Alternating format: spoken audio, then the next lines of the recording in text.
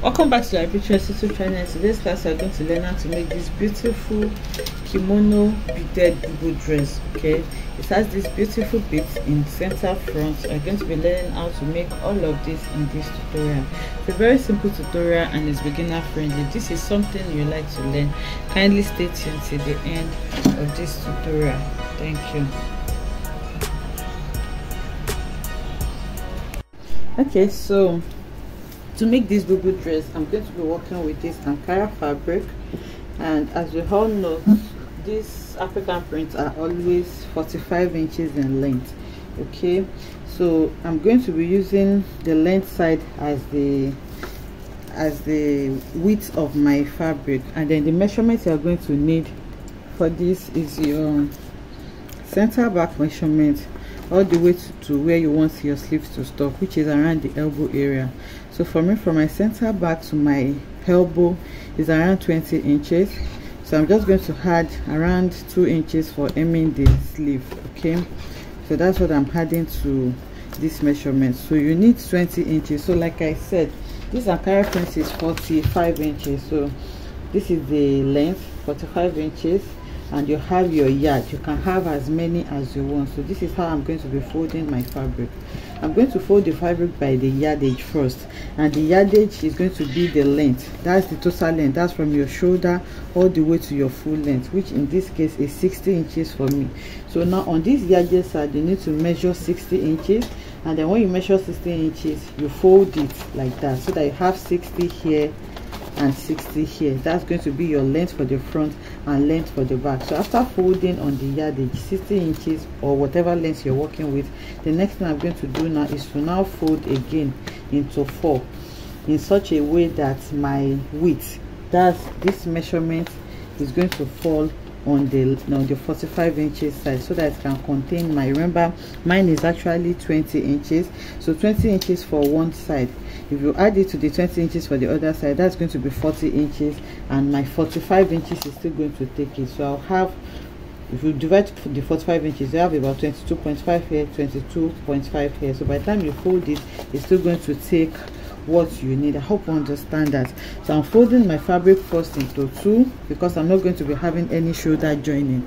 I'm folding first into 2, and then again I'm going to fold into 4. This is what I have done here. Okay, so now after making all of these foldings, the next thing now is to start cutting my pattern. It's a bubu dress, so it's very simple and easy to cut. On this part, I'm going to cut mine. So after folding on these folded points, okay, you're going to measure your neck width. So the neck width I'm working with is 3 inches or 3.5 inches. I don't want this too wide. Remember, you're still going to aim it inwards. So now if you measure 3.5 inches from your center front, you have it like this. And then for the depth, depending on how deep you want it to be, is a little bit deep, but remember there is a bit there, so even if it's too deep, you can still bead it around that side, so cover it up if you don't want. But for me, the depth that I'm going to be working with is going to be around 6.5 to 7 inches. So that's going to be my neck depth, and I have it like this. So I'm going to take my curved ruler now and make my neckline curve. And we have the same neck measurement for both the front and back. And like I said, we are not going to have any joining on the shoulder. So if you are working with dresses like this, especially dresses that does not have lining, if you can avoid so many seam lines, is better. So this is the neckline that I have, and the next thing I'm going to do now is to create the cowl effect, because this has a little cowl effect on the side. So now I'm going to create that cowl effect. So depending on where you want it to stop, for me, I want it to stop around 2 inches above my knee length. So my knee measurement is 40 inches. 2 inches above my knee measurement is going to give me around 38 inches. So from this shoulder, let me just explain with this pattern. Okay, so now we have taken our neckline measurement. So we are going to assume this is our neckline measurement. The next thing now is to measure from my shoulder all the way to my 2 inches above my knee. So for me, 2 inches above my knee is 38 inches. So now on my fabric, I'm going to measure the 38 inches, okay, which is here, and then I'm going to make it into a straight line. So So on that 38 inches, I'm going to take my hip measurement. My hip measurement is 46 inches. 46 inches divided by 4 is going to give me 11.5 inches. So I have 11.5 inches here. And then for it to be a little bit free, I'm going to add extra 3 to 4 inches to that. Okay, so I'm adding 3.5 inches, and then I have it like this. So now what I just did was to take my hip measurement on this knee length, 2 inches above knee. I took my hip measurement and then I added extra 3.5 inches to that. So this measurement that I have here, I'm going to take it on the hem as well to form a straight line.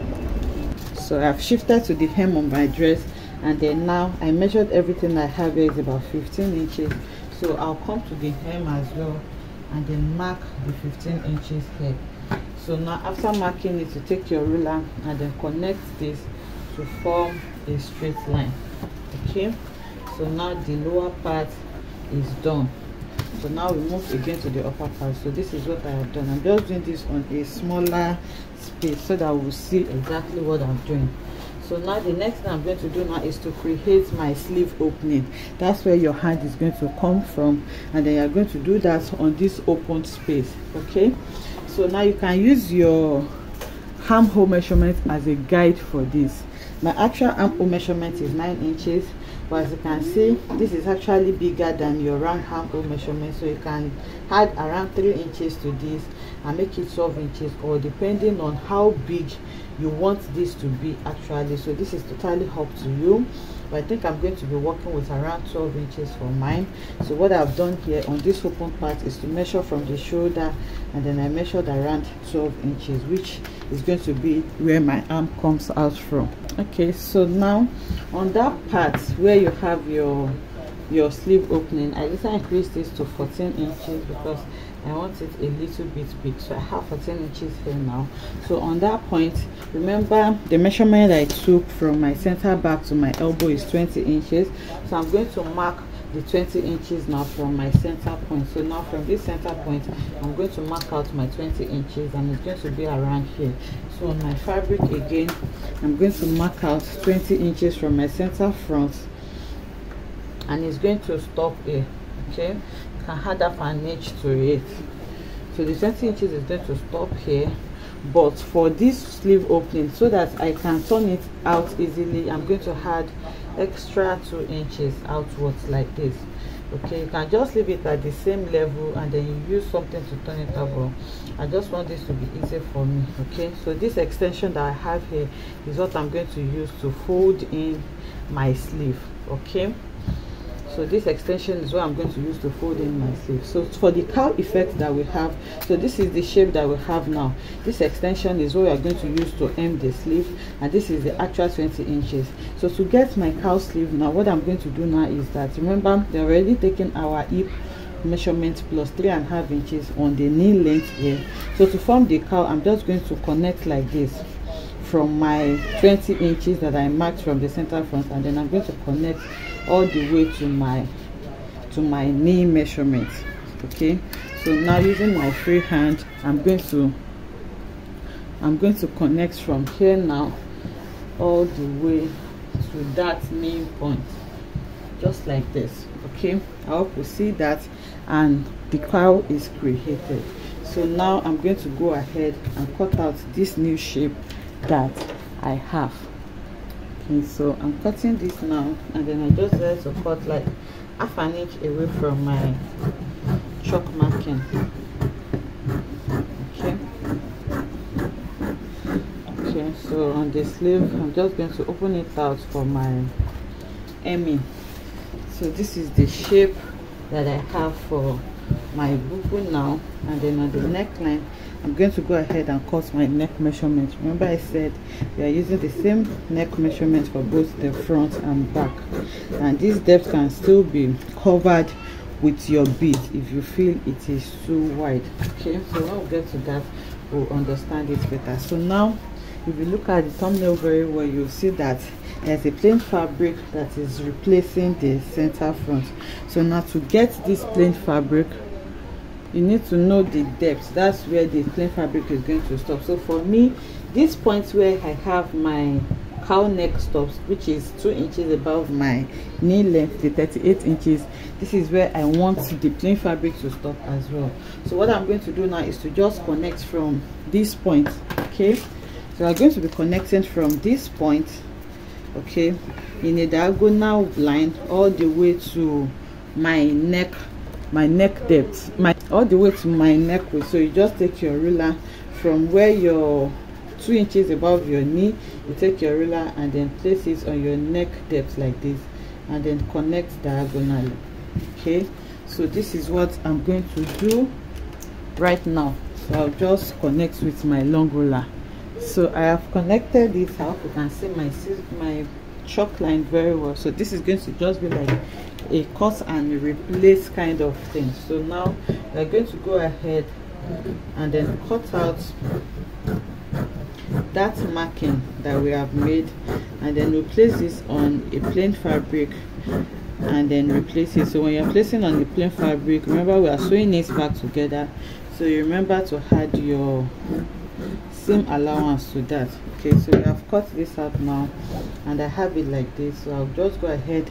I'm working with a plain satin fabric, so I'll cut 2 of these, one for the front and one for the back, and then I'm going to add my seam allowance. So to guide us in sewing this, back, remember we are sewing this back on this point where the neck line stops here. You can just notch that point. Okay, so that's going to guide you when you are sewing it, so that you can have something uniform on both sides. So here now I can just lift it up now and then give it a small notch at that point. Okay, so as you can see now, I have gone ahead to place this on the plain fabric, and then I held it with my pin so that it doesn't shift, and I cut out what I have there. So I just added half an inch seam allowance around it so that I can use that to sew it back. So this is the shape that I have, and I have 2 of these, one for the front and the other for the back. So what I'm going to do next now is to bring in my actual bodies, and then I'll take it to my sewing machine and I'm going to sew it.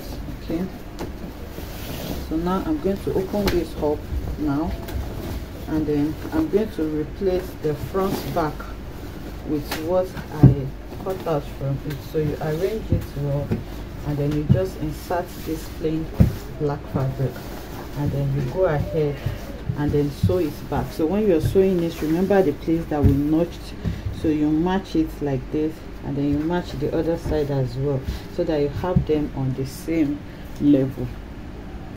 Okay, so I have gone ahead to sew it, and you can see that the neckline aligned. It has to align, and then you have to be very mindful of the V shape that you have here also. So you just make a notch here to make it easier for you, and if you are a beginner, all you just need to do is to slash through completely. So you have 2 separate, you have 2 halves. So once it is 2 separate fabric, it will be easier for you to fix this insert that you have here. So I have a tutorial on how you can insert a very deep V yoke neckline. So if you watch that video, it's going to guide you on how to get something very nice and easy. So this is the front and this is the back, although you can use anywhere as your front and back, since we have the same thing on both sides. So now that we have this, the next thing I'm going to do now is to go ahead and hem the sleeve. Okay, remember we have this extension, and this is a selvage. So as this is not a selvage, you fold it by half an inch first, but because it's a selvage, I'm just going to fold this by 1 inch inwards like this, and then I'll go ahead and sew it down. So after sewing it down, I'm going to place it like this, and then I'm going to sew the side seam. So I'll do this for the 2 sides. Okay, I'm going to place it like this, and then I'll go ahead and sew it on the side seam. So here, when you get to around 15 or 18 inches, you measure 18 inches from the hem upwards, and then you leave like a slit there so that you can walk easily in this dress. So you do that for the 2 sides, and then on the neckline area, I'm going to be turning this neckline with a bias. So I'll go ahead and do all of that now. Okay, so I have gone ahead to hem it with my bias. You can see that it is neatly hemmed now, and then also on the sleeve area I hemmed the sleeve inwards before sewing it on the side. So here I left around 18 inches like I explained, and then I folded it inwards before I hemmed the lower part. Okay, so I did the same thing for the other side as well, and this is what it looks like on the back as well. So now what I'm going to do now is to go ahead and iron this. You cut off all the threads, and then I'm going to iron it before I start beading. Remember, once you bead it, you don't want to place hot iron on it. So I'm going to go ahead now and iron this, then bring it back for us to bead on it. Okay, so now to bead it, I'm working with this. You can use whatever bead you want. You can use plastic bead, but I advise you use crystal beads because they are a bit glittering. So I'm using this beautiful glass bead, and it's crystal in nature, but I love the shape. It has this beautiful oval shape. So there are several beads you can use. And for my thread, I'm not going to be using the regular thread because remember, this is just strands, and you don't want to go through all these threads or for it to just rip apart. So you want to use something really strong. So I'll be using this fishing line. Okay, fishing lines are very, very strong. They don't cut easily, so that's why I'm making use of this fishing line as against the regular thread. And then you work with a needle that you know can take the beads, the size of the beads that you're working with. So I'm also working with this bead needle. The size is I think number 11. Okay, so that's what I'm working with. So all you just need to do now is to pass your fishing line through the needle just like you thread your normal hand needle, and after that you start to bead it. So I have already done this one. I didn't know my camera was not recording. So after passing your thread, you make sure you knot it at the end like this, and then you start to bead. So when we were drafting, I explained that even if your neck depth is very deep, because later I went ahead to reshape my neckline, I want the front to be a little bit deeper, so I left the back like this. But if you look at my front, let me just turn it. I reshaped after sewing the inset. You can see that I later reshaped the front a little bit. I made it like 1.5 inches deeper. So I'm just going to use my bead to cover up, so that's not going to be a problem. So you can see now, after beading it, you start from your shoulder. You can see that I started beading from my shoulder, and then I made sure to insert enough beads to cover up to the level. That's the new neck depth now, up to the neck depth that I want. Remember, this is the neck depth that we'll have on our fabric. Now I want the bead. So what this is going to do is that it's going to raise your neck depth, yes, but it's going to show a little bit of skin because it's a bead. It's actually not a fabric. So that is why I want that effect, which is why I made it even lower. So now to bead it, all you just need to do is to pass your needle into this shoulder area here. You can see I want it to be as close as possible. Then after passing it like this, you make sure that you tie it as much as possible. My needle is quite wide, and you can see that I've not cut this off. I want to kind of use my this thing to burn it, so that just to secure it more. So just whatever it is that you know that I can use to secure this, please do. So now I'm going to make sure to pass it around 2 or 3 times so that I can tie a knot there before I start placing my bead. And like I said, my thread is quite long, so make sure you work with a thread that you can easily control. So you can see how I'm just passing it inwards like this so that I can tie it. Let me just reduce this a bit so that it's not going to disturb us. And the beauty of this fishing line is that, you know, the color is clear, it's like white, so it's not going to give you any different color from the color of the bead you're working with or the color of the fabric. So now again, I'm going in again, and then I'm going to tie it one more time.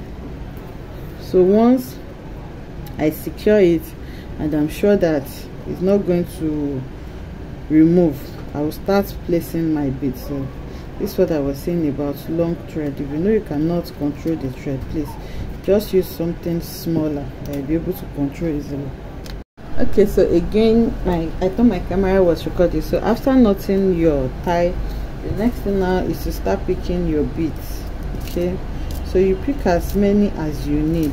So for me, I already made 3. Okay, so you need to be using your bead. Okay, as you're picking it, you'll be checking to know if it's enough. So if you have a mannequin, it's easier to do this on the mannequin so that you know how it sits on the neck very well. Okay, because you want to be sure. So now I'm just going to go ahead now and pick the beads.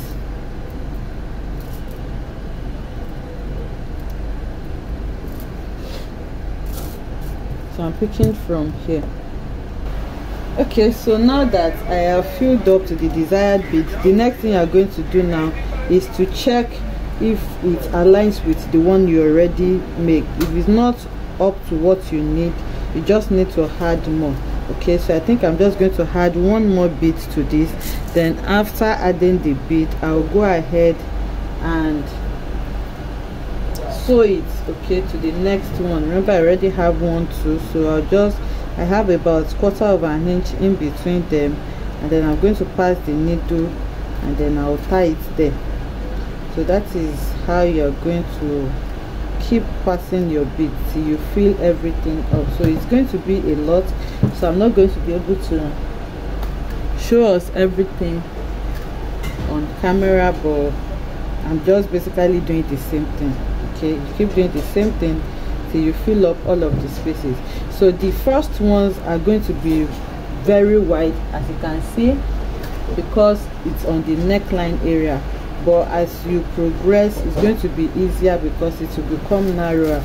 Remember, we are following this center pattern design that we have. So you can see that as you are beading it, it's going to become narrower, and then it's going to be easier to do till you get to the last point. So now I'll go ahead and continue doing the beading, and then I'll show us what we have. So I'm not sure I'll finish it in this video, but I'll just do some more and then I'll show us what it looks like. Okay, so I just want to show us the points that I am right now. So I have filled up all the neckline. Now you just need to bead along the V shape that we created. Okay, so along this line, so you now start picking from one side to the other. Okay, it's not going to extend into your ankara. So like I have sewn here now neatly, you start picking your beads. So as you move down, the beads, the number of beads that you will need will be reduced, and it will make the job easier for you. So now I'm just going to pick enough to fill from here to here, and then I'm going to tack it on the other side. Okay, so now that I have filled it up with the bead, I'm just going to take my needle and thread now and then pick it at the point where it joins to the ankara fabric. I hope you can see that. It's just simple sewing, and after picking it, I'm going to knot a tie there to secure it, and then I'll go over and do the same thing all over again to fill up all the space that I have there. So you have to do this carefully, and you make sure that your fishing line is not tangled. So like I said, you can just work a small fishing line that you can control. So after placing it like that, I'm just going to pass it like 2 or 3 times so that I can secure it before I move to the next one. So it is as simple as that. And like I said, once you start moving downwards, it becomes easier because it will be faster. You don't need too much bead. So I'm just going to pass it inward and then knot my tie just like that. So I'll continue filling it up till I get to the end point. So you can see that this is also attached to it. Okay, so I just want to show us the level that I have now. You can see that I'm almost through, so you can feel it as close as you want. This is close enough for me. You can make it very close, but for me I have about 1/4 inch in between all of them. So now you can see that I'm almost through. I'm almost at the end point. So now I am just going to continue filling it up till I get to the end point. So now by the time I finish it, I'm going to show us again what this looks like, but this is what I have done so far. Okay, Okay, so now the dress is fully beaded, as you can see, and like I explained, you can see that the neckline is very low in front, but the beads that we have here is just going to cover up for the neckline. So I'll just advise that you make your neck width as small as possible. I use 3.5 inches here, so you can just use around 3 inches because it tends to just become really broad. So you continue beading it just like I have done up to the last part, you can see, and when you are as you are going down, the bead reduces, so it makes your work easier. So this that you have done to the front, you're going to repeat the same thing for the back as well. That's if you want, or you can just have it just at the front. And you can see the cowl effect that we have here on this side. So if you want to put a pocket on the side as well, you can fix a pocket of your dress. I have several tutorials on the channel on how you can fix a pocket to a dress. So I hope you enjoyed making this beautiful bubu dress with me. If you enjoyed it, let us know in the comment section. Like, comment and subscribe to our channel, and I will see you in the next one. Bye.